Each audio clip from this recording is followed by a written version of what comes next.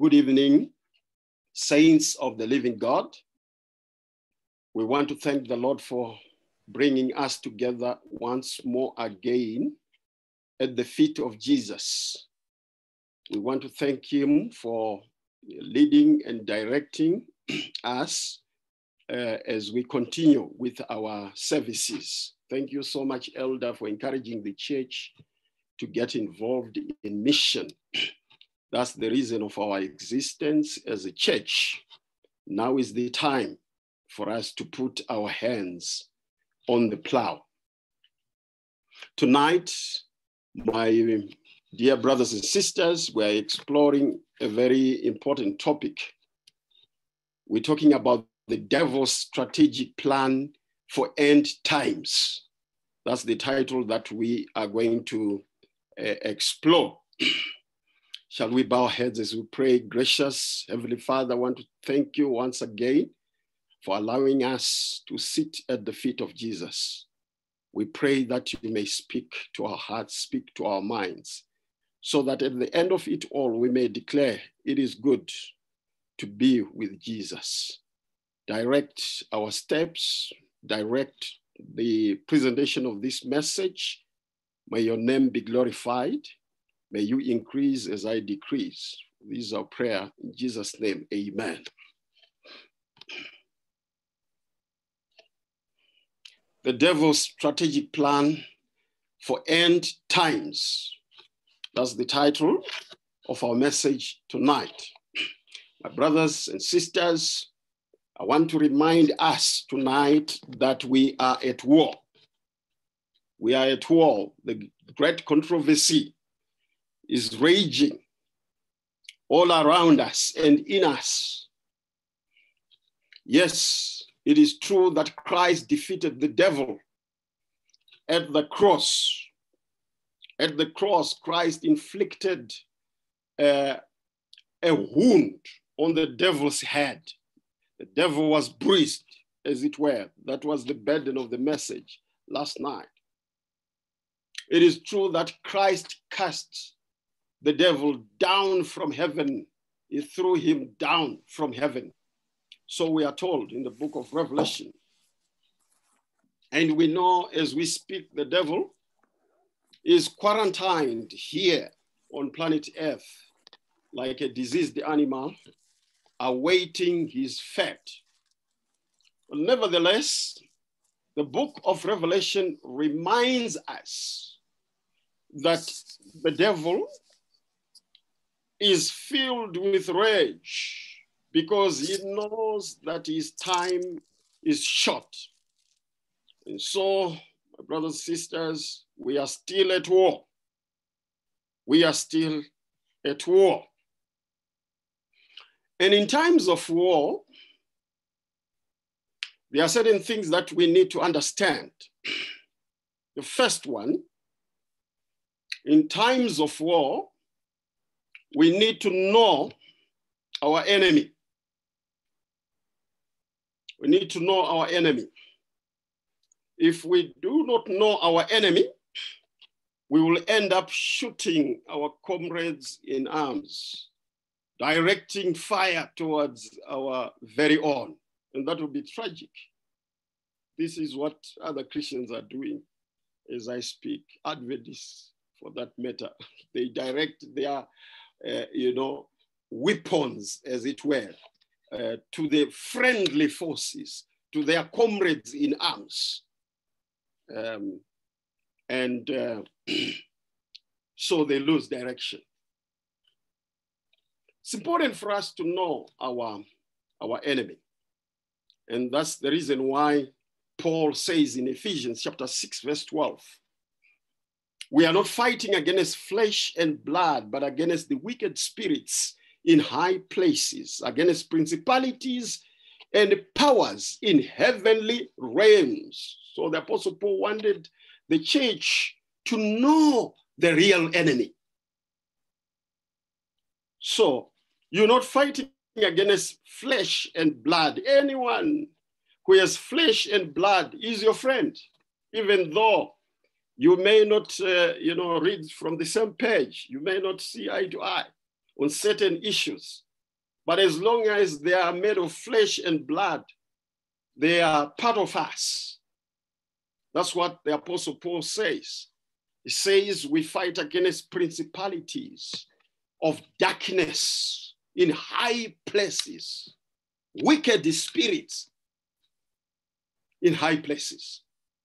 That's what we're fighting against. We're fighting against the devil and the fallen angels. And so, point number 2,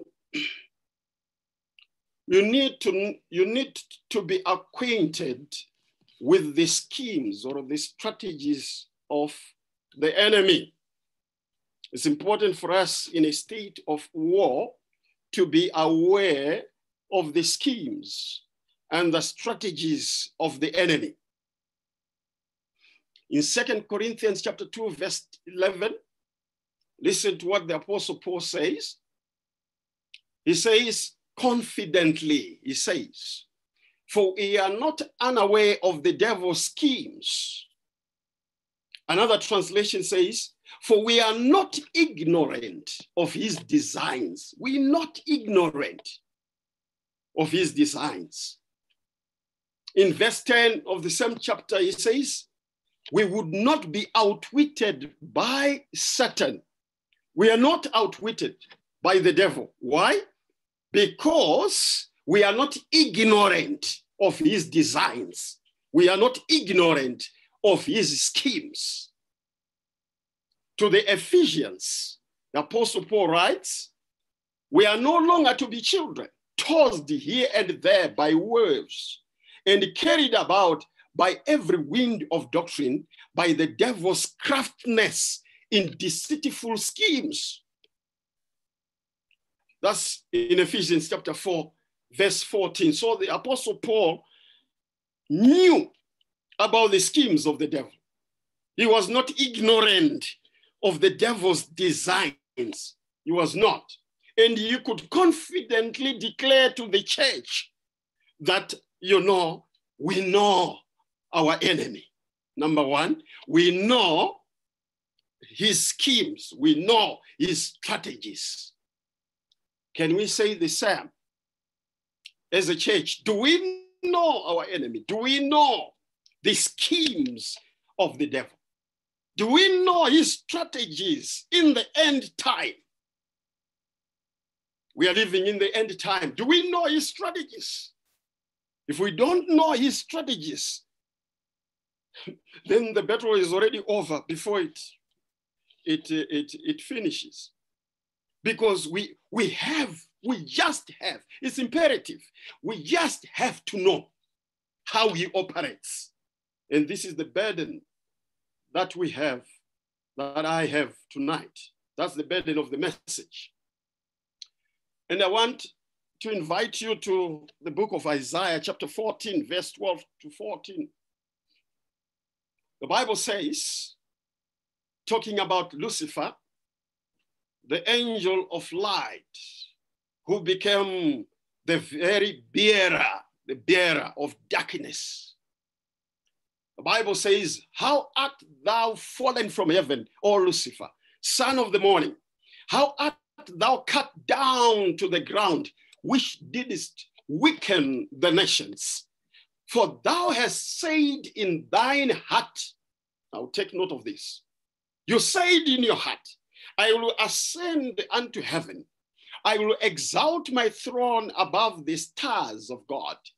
I will sit upon the mount of the congregation in the sides of the north.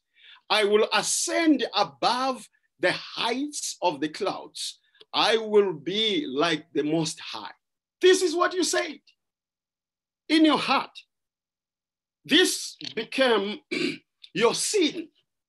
You said in your heart, you conceived the sin in your heart by saying to yourself, speaking to yourself, that you will ascend unto the heaven and exalt your throne above the stars of God, and that you will sit upon the mount of congregation.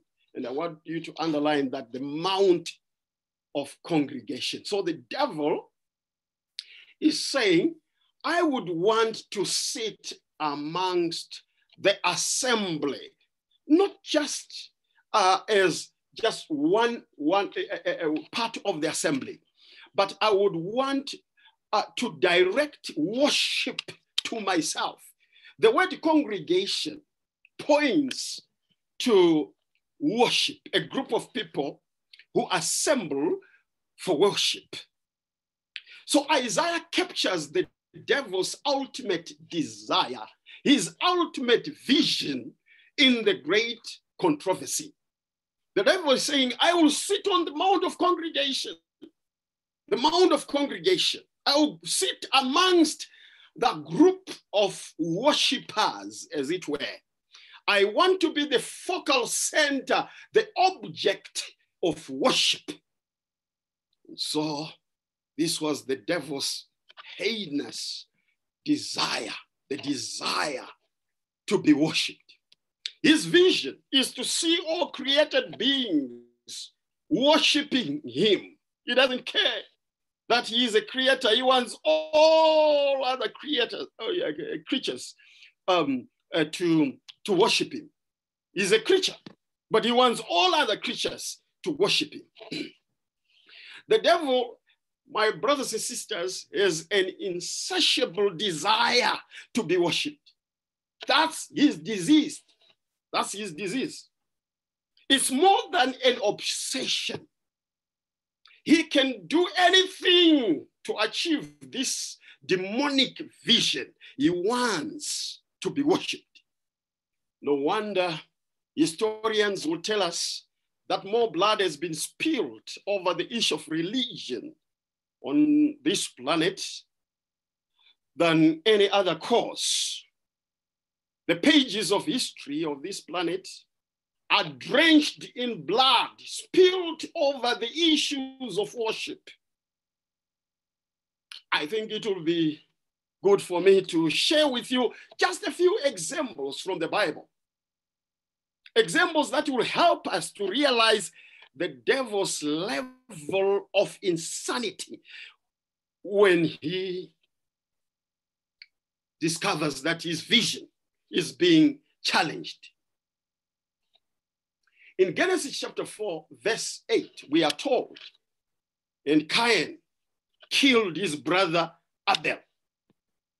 The first grave on planet Earth, the first grave to be dug on planet Earth came to be over the issue of worship.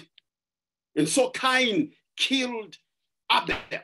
Brothers and sisters, when we talk about worship, we are talking about a serious thing. We are talking about something that is at the core, that is at the center of the great controversy.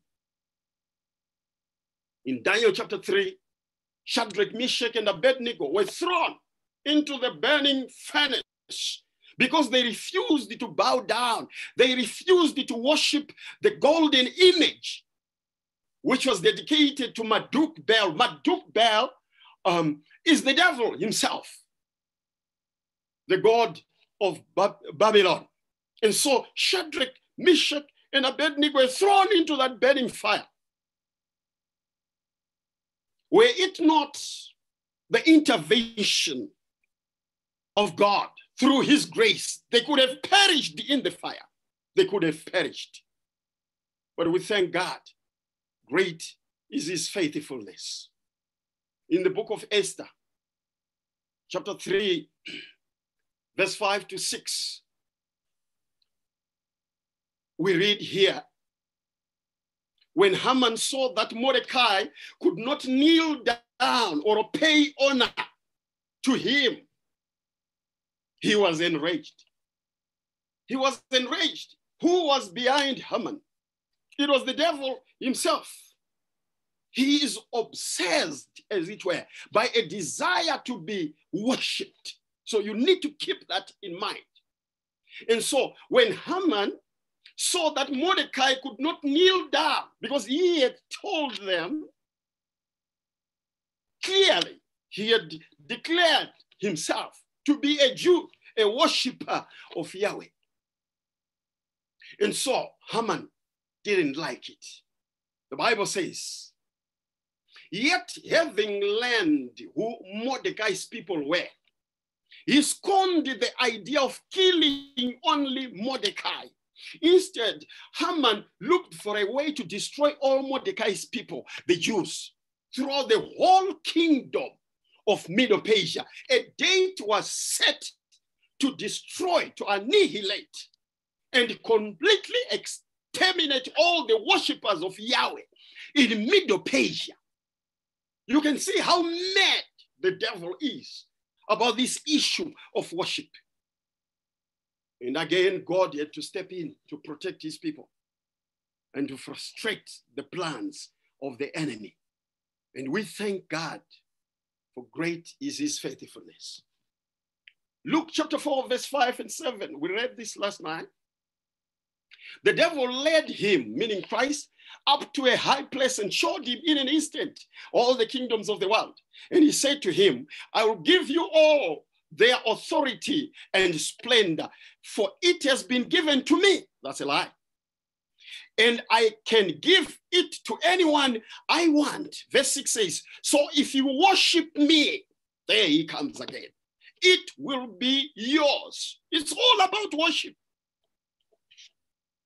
He is obsessed with this desire to be worshipped. So knowing fully well that Christ is God, the devil was not even ashamed of demanding worship from God himself.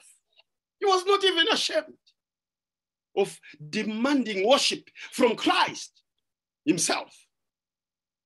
And you ask yourself, what about human beings? How is he going to deal with human beings? Fallen beings like you and me. We read about the persecution of the Christians under the Roman emperors, such as Diocletian, Galerius, Maximin, and the Emperor Nero. We hear and we read that thousands, if not millions of people were butchered in this Roman Empire, the pagan Roman Empire, just because they refused to worship the emperor. And that was deemed as treasonous. Who was behind this bloody persecution? It was the devil himself.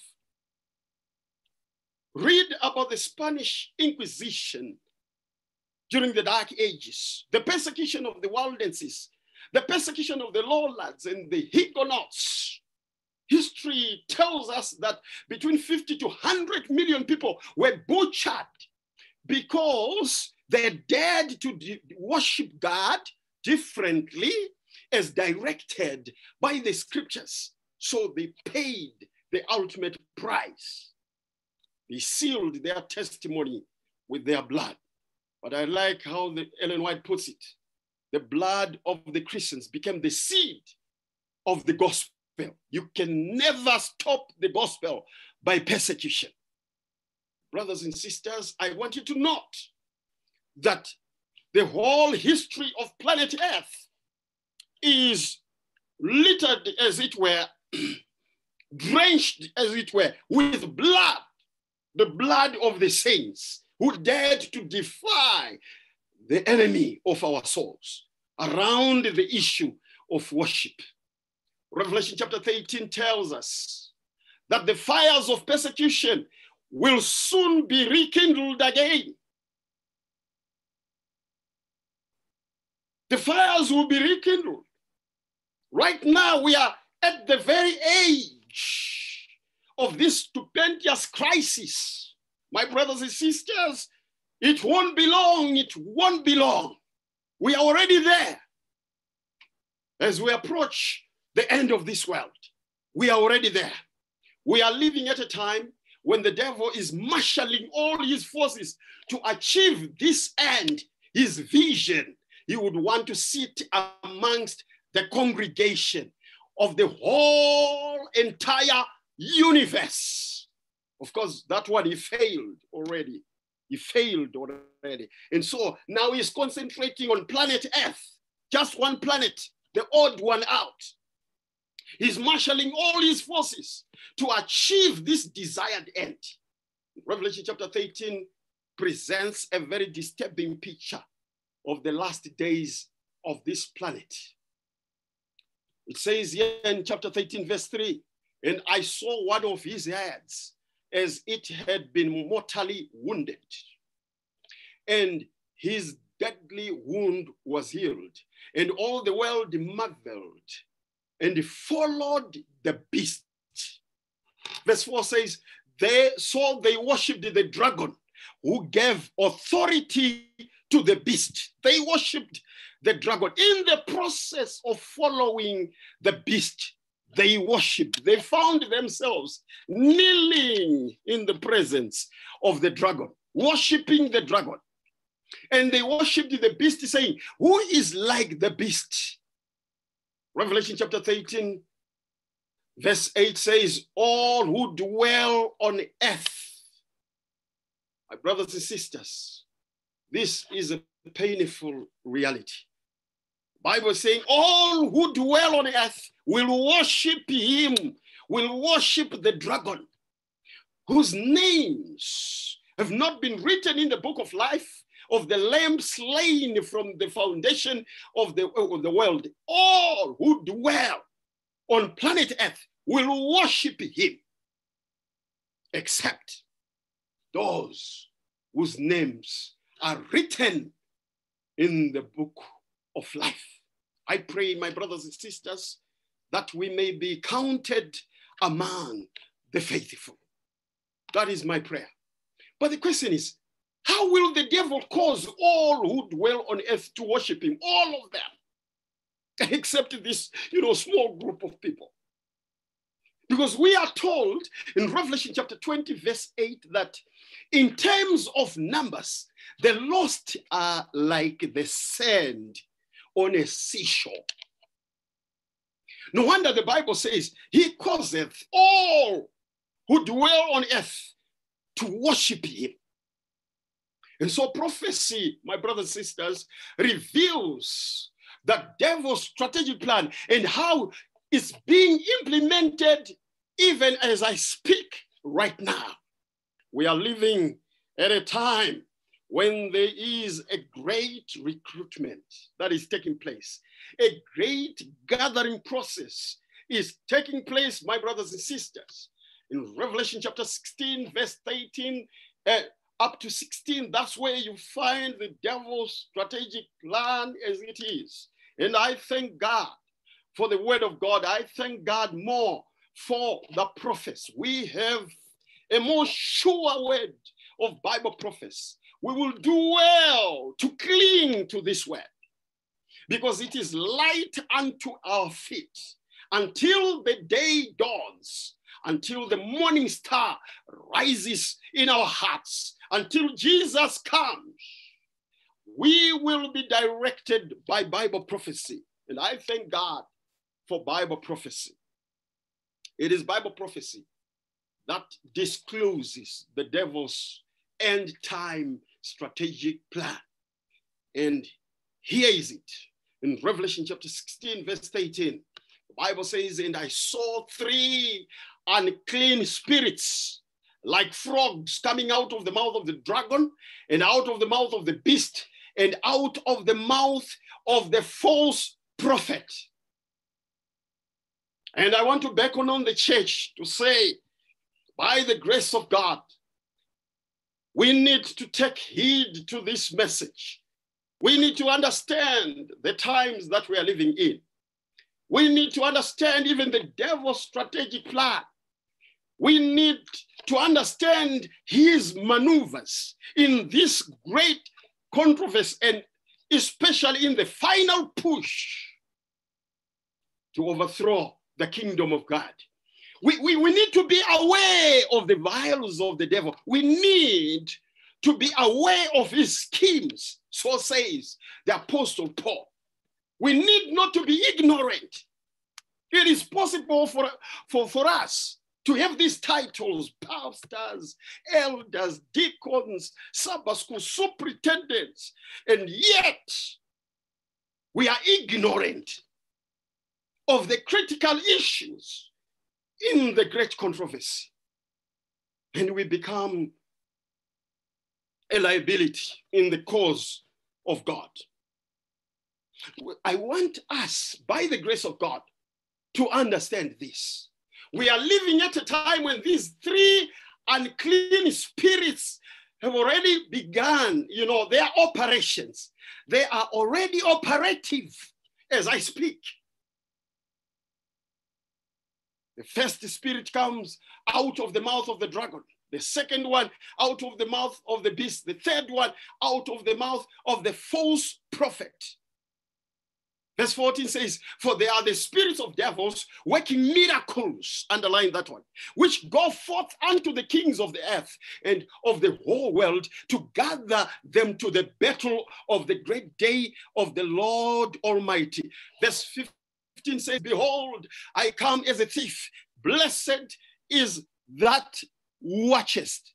Blessed is he that watcheth, and keepeth his garments, lest he walk naked, and they shall see his shame.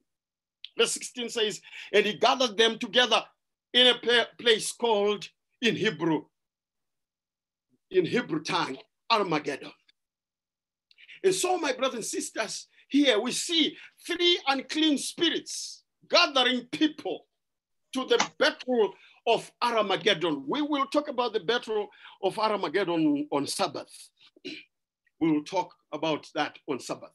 But I want you to have an appreciation of the devil's strategic plan as we move towards Armageddon, as we approach the battle of Armageddon. According to Revelation chapter 16, verse 14, the main agenda of these three unclean spirits is to gather.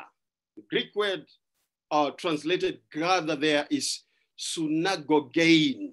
Synagogein, to gather people to the great day of the Lord. Synagogein is an aorist, active and indicative verb, which means that the act of gathering people to the battle of Armageddon is a deliberate, well-calculated move which has been taking place over a period of time.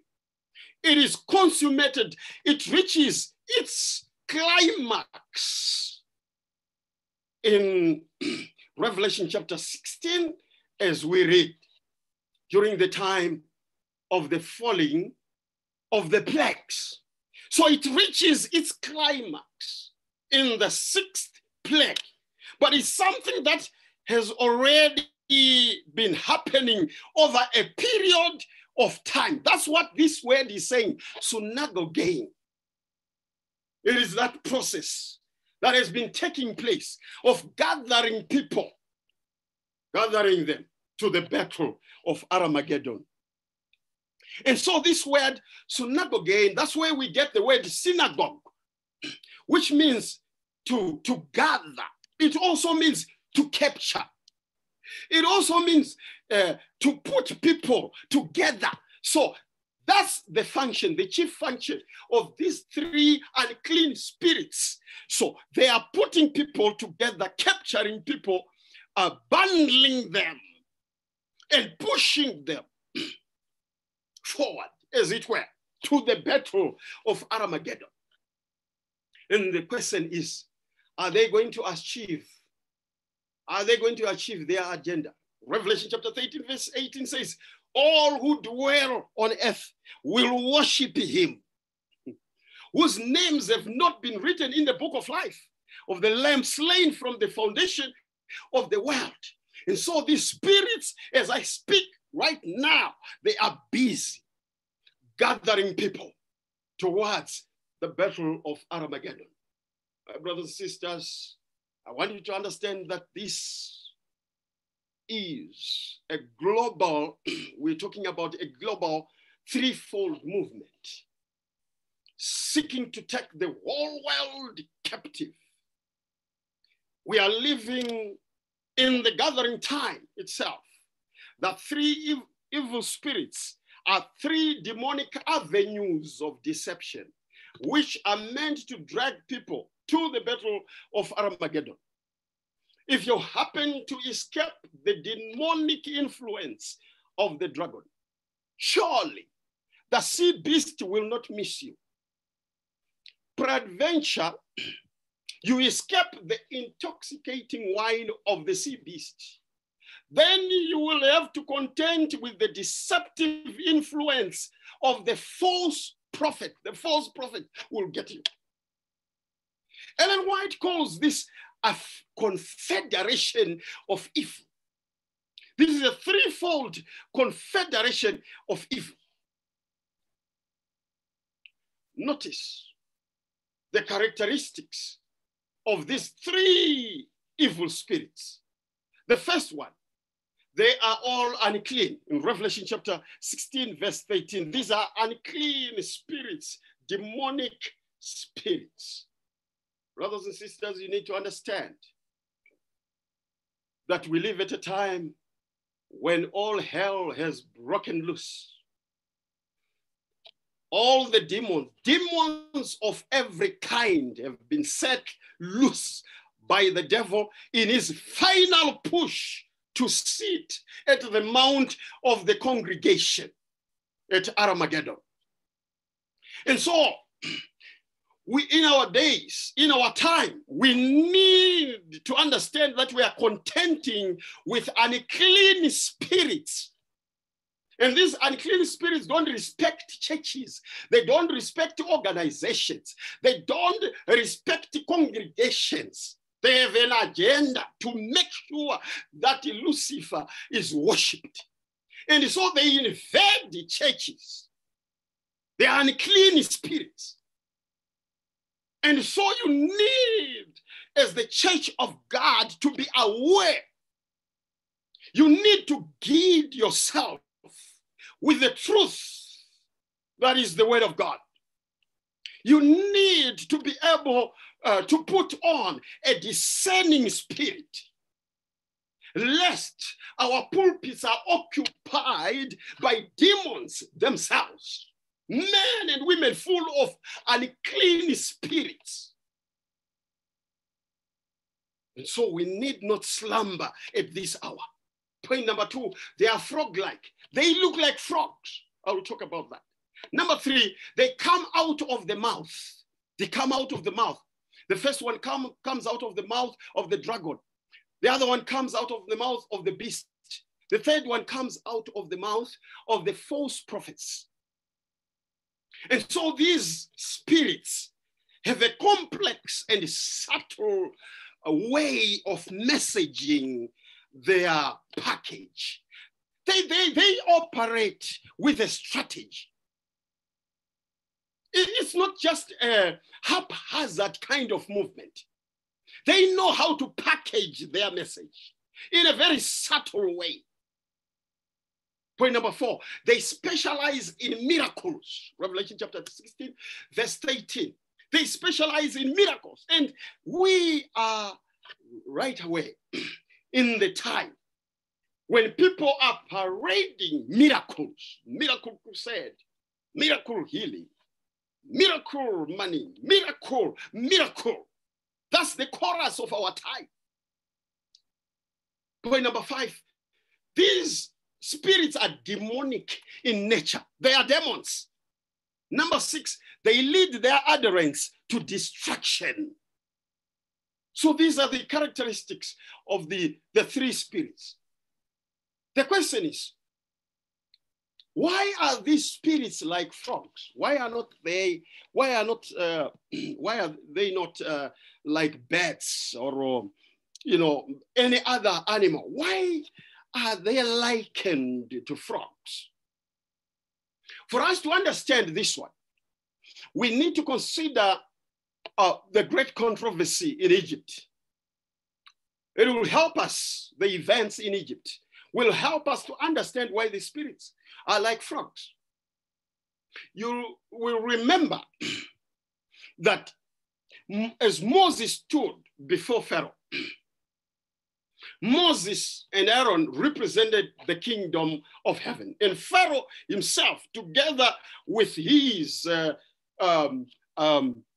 dignitaries represented the kingdom of darkness. And so you will witness the great controversy raging in Egypt.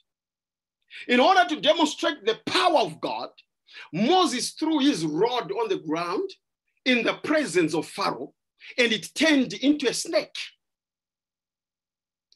We are told in Exodus chapter 7, verse 11 and 12, that Pharaoh also called his magicians and sorcerers. They also did the same thing with their enchantments. Their rods turned into snakes. As if that was not enough, Moses stretched out his rod upon the Nile, and the waters turned into blood. Exodus chapter 7, verse 22 says, the magicians also turned water into blood with their magic. In Exodus chapter 8, verse 6, the Bible says, and Aaron stretched out his hand over the waters of Egypt, and the frogs came out and covered the land of Egypt. You go to verse 7 of the same chapter. The Bible says, and the magicians, and the magicians of Pharaoh did so with their enchantments and brought out frogs upon the land of Egypt. And so it was 3-3 now. 3-0. But you will notice that frogs were the last plague that the devil could replicate. It was the last one. That was his final push in the great controversy in Egypt. His last trump card to challenge the power of God. And that explains why the demonic spirits that gather people to the battle of Armageddon are like frogs. Because this is the devil's last counter strategy against God in the great controversy. Why are these spirits like frogs? Point number 2. We need to consider the characteristics of a frog. The characteristics of a frog would best describe the activities, the nature, the methodologies of these spirits. Frogs are cold-blooded animals. They take the temperature of the environment. So these spirits have no problem adjusting to different situations and different environments. They fit well even in the church. They fit well everywhere outside the church. Frogs are amphibians.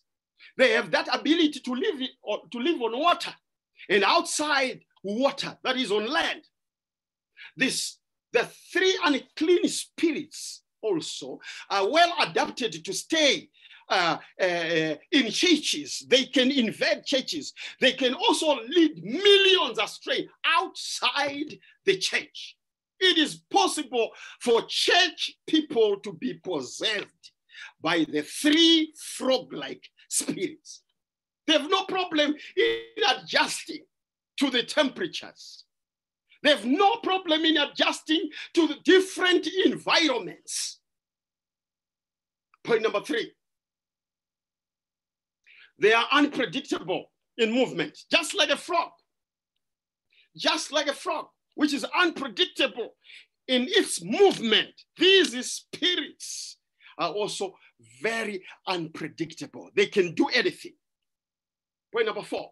Frogs are unclean animals. Thus, the frog-like spirits represent uncleanliness, represents all forms of uncleanliness, all forms of ungodliness and wickedness. Frogs attack their prey using their tongue. And that's exactly what these spirits do. They use their tongue, the mouth, the power of the tongue to deceive their prey, to captivate their prey. They use the tongue. Frogs are noisy, very noisy. To compensate for the absence of the Spirit of God, you will notice that people who are animated by these frog-like spirits major in making noise. Noisy worship services accompanied by wild music, a din of wild music, a lot of noise. This signifies the presence of these wicked spirits. Frogs swell up to amazing sizes when provoked. And so, my brothers and sisters, do not underestimate the power of these three frog-like spirits. And the question is, why are they three? I want you to know that the devil knows that he's fighting against the Godhead, God the Father, God the Son, and God the Holy Spirit. And so he came up with his own counterfeit Godhead. And so in this counterfeit Godhead, the dragon is a counterfeit of the Father. The dragon represents the devil himself. He is a counterfeit of the Father. You will notice that in Revelation chapter 4, verse 2, the Father, God the Father, has a throne. In Revelation chapter 13, verse 2, the devil has a throne. In Revelation chapter 4, verse 10, God is worshipped. In Revelation chapter 13, verse 4, the dragon is also worshipped. In Matthew chapter 28, verse 18, God the Father gives power and authority of heaven and earth to Christ. In Revelation chapter 13, verse 4, the dragon gives power and authority to the sea beast. This is the very opposite of God the Father. So the devil himself, in this unholy trinity, in this unholy Godhead, so to say, the devil masquerades as God the Father. He counterfeits the work of God the Father. The beast counterfeits the work of God the Son. In Luke, in Luke chapter 3, verse 21 to 23, Jesus himself, the second person of the Godhead, rises out of the water through the rite of baptism to begin his ministry. In Revelation chapter 13, verse 1, the sea beast comes out of the prophetic water. In Matthew chapter 28, verse 18, Christ receives power, authority from his Father. In Revelation chapter 13, verse 2, the sea beast receives power, authority from the dragon. In Daniel chapter 9, verse 26, Christ ministers for 3.5 years, according to Daniel chapter 9, verse 26, Revelation chapter 13, verse 5. The sea beast ministers, as it were, for 42 prophetic months. 42 prophetic months. Revelation chapter 5, verse 6. You will notice that Christ is the lamb that was slain. In Revelation chapter 13, verse 3, the sea beast was slain, as it were. He received a fatal wound. Revelation chapter 1, verse 8, Christ rose from the dead. He rose from the dead. He conquered death. Glory be to God. But in Revelation chapter 13, verse 3, the beast that had a wound inflicted on it, John says, I saw the wound that it was healed. In other words, this beast experienced a resurrection. So whatever Christ did, this beast also would imitate. So the beast of Revelation chapter 13 is a counterfeit of God the Son. You will notice that God the Son forgives sin. This beast, the sea beast, also claims to forgive sin. In Revelation chapter 13, verse 3 to 4, and verse 18, you will notice that Christ himself, Revelation chapter 13, verse 7, you will notice that this sea beast was given power and authority over the whole earth.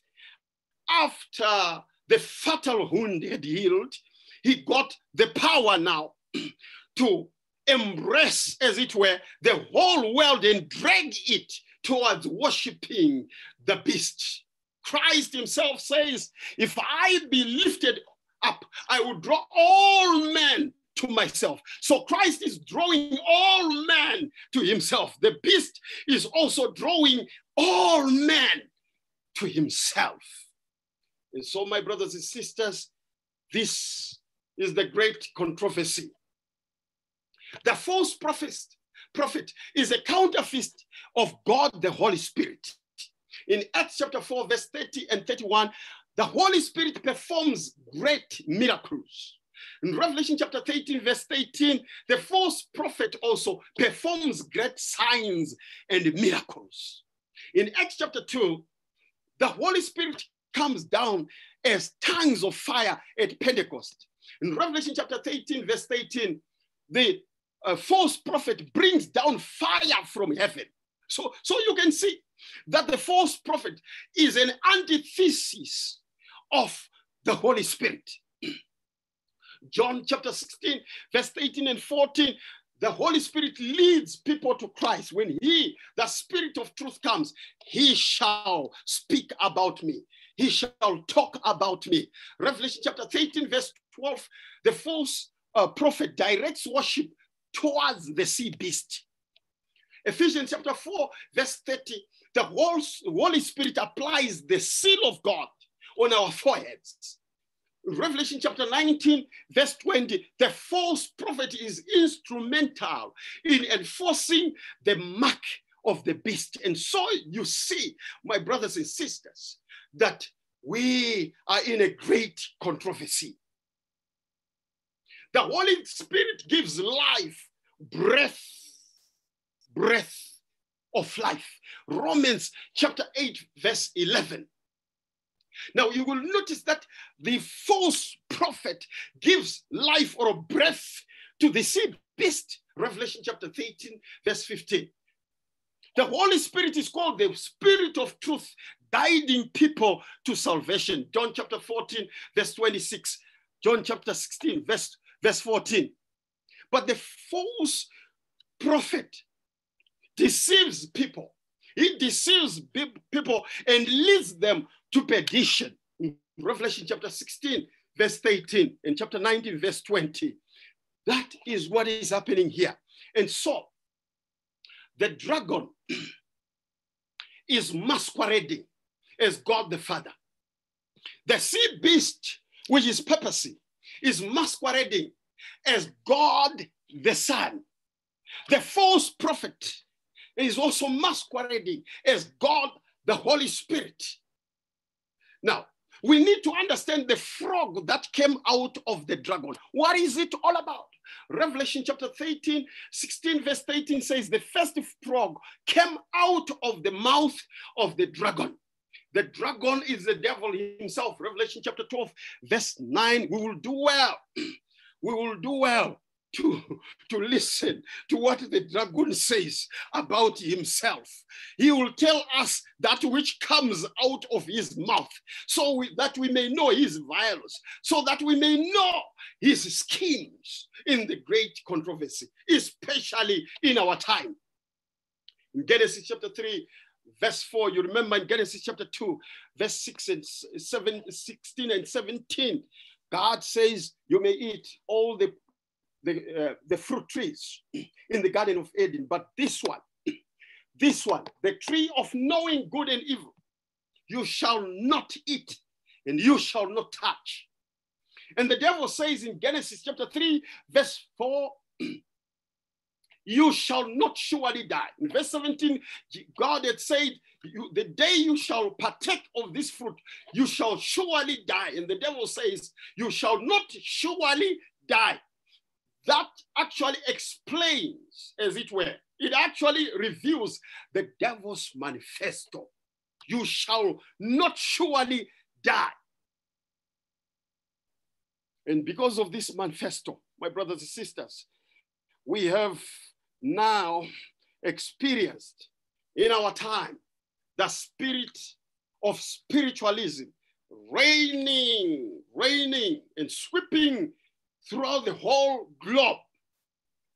The Bible says in Ecclesiastes chapter 9, verse 5, the living know that they die, but the dead know nothing. The dead know nothing. Brothers and sisters, the spirit that is coming out of the dragon is spiritualism itself. Spiritualism is premised on the first satanic lie that says, you shall not die. And this spirit has invaded public space. It has invaded even social media. It's there. People are hooked into spiritualism. They are hooked into Satanism. Demons are impersonating our dead loved ones and masquerading like, real people.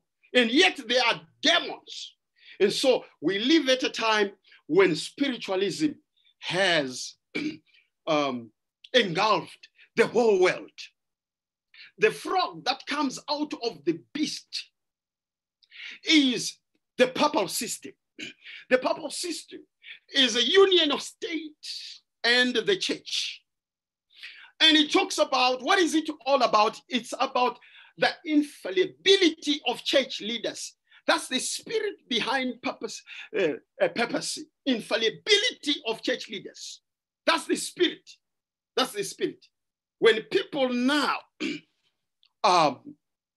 play God in their churches, human beings, mortal human beings, claim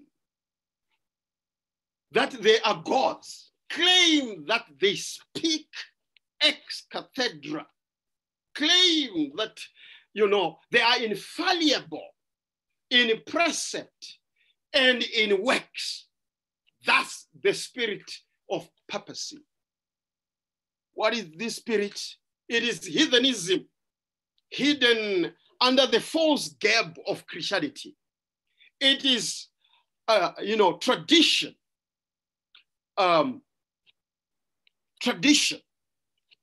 Tradition. That's what they believe, not the Bible. Tradition takes precedence in matters of faith. The Bible is relegated to just an ordinary book, one of the books, through higher criticism. And so when people embrace higher criticism, even in the remnant church, already they are filled with the spirit of papacy. This spirit also manifests itself in worldliness. And so you find worldliness matching, as it were, into the church. And that's the spirit of papacy. So my brothers and sisters, you can be in the remnant church and yet possessed with the spirit of papacy. It is possible. The frog that comes out of the false prophet is what we call the charismatic movement. The charismatic movement, or the charismatic wave, has its roots in apostate Protestantism, which began in the United States of America in 1889.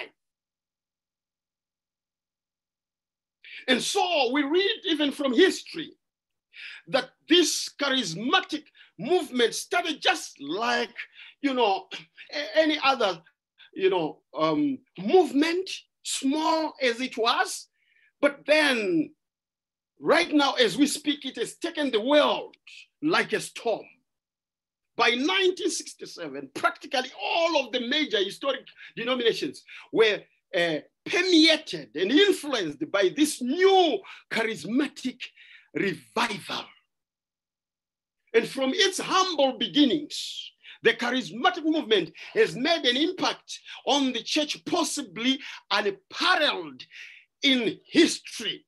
My brothers and sisters, I want us to understand that we are living in the gathering time.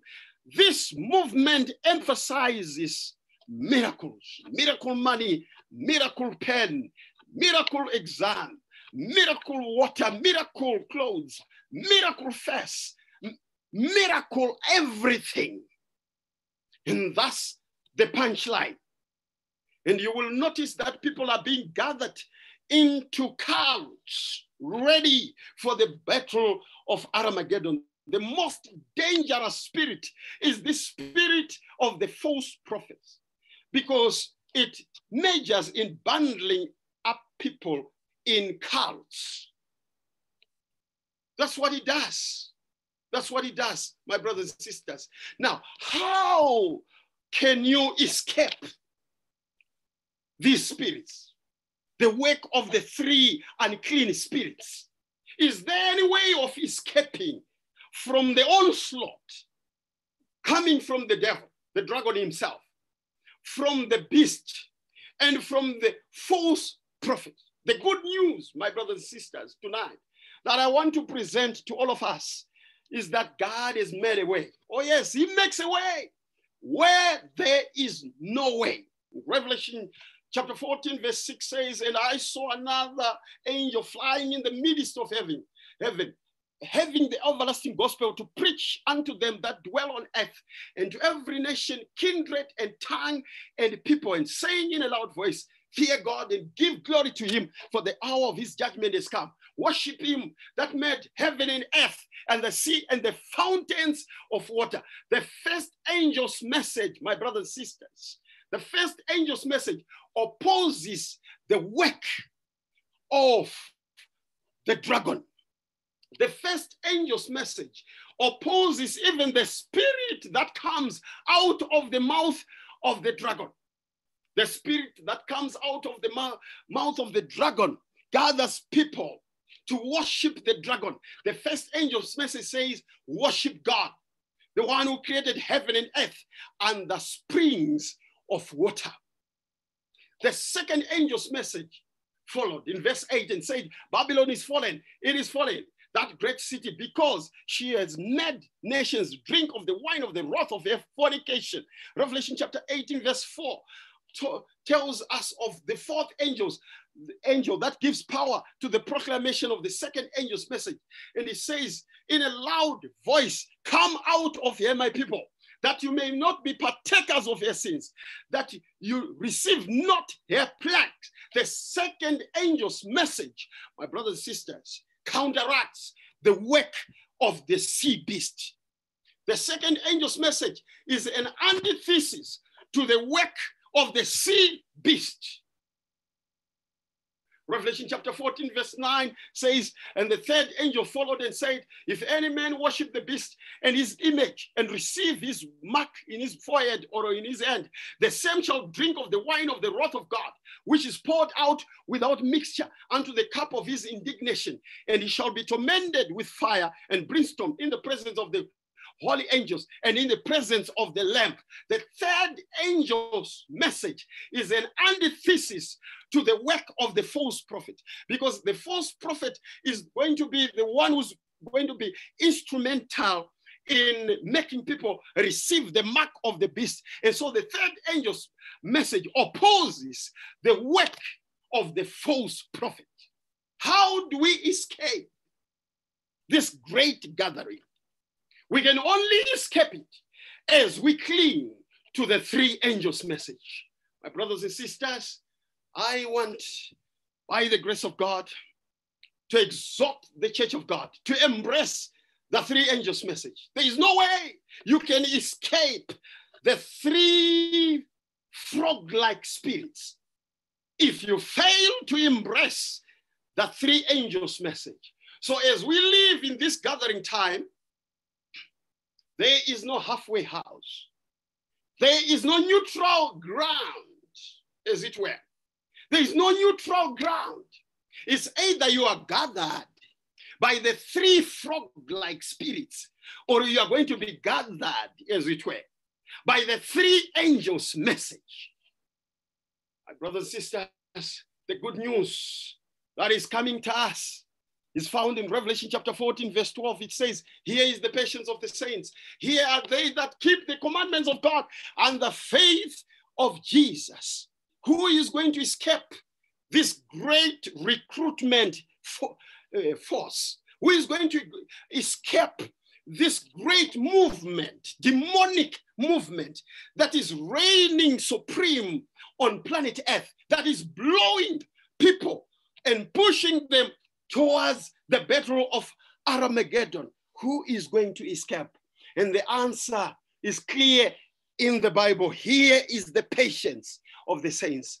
Here are they that keep the commandments of God and the faith of Jesus. May the Lord bless us. May the Lord extend his mercy upon us as we live in these last days. We pray that the Lord may help us to embrace the three angels' message. The three angels' message is the antidote to the reception of the mark of the beast. The three angels' message opposes the work of the three frog-like spirits. And as we embrace this message, the Lord is going to lead us from faith to faith, from glory to glory, and from victory to victory. I pray that that may be our experience. Shall we pray? Gracious eternal Father, I want to thank you for the message that you have brought to us this evening. I want to thank you for revealing, disclosing in a very clear way the devil's strategy plan for end times. I want to thank you, Father, for also introducing us to your strategy. And it is your strategy that works. And we want to thank you, oh Father, for the plan of salvation. How much, oh Father, our hearts yearn for you, especially at this hour. We cannot escape this great deception that is taking place on planet Earth without your aid. And so we commit our lives into your hands. Help us, oh Father. Embrace us in your hands. We pray, oh Lord Jesus, embrace us in your hands and lead us from faith to faith. Help us to be victorious Christians wherever we are. For this is our prayer. In Jesus' name, amen. Amen. Amen.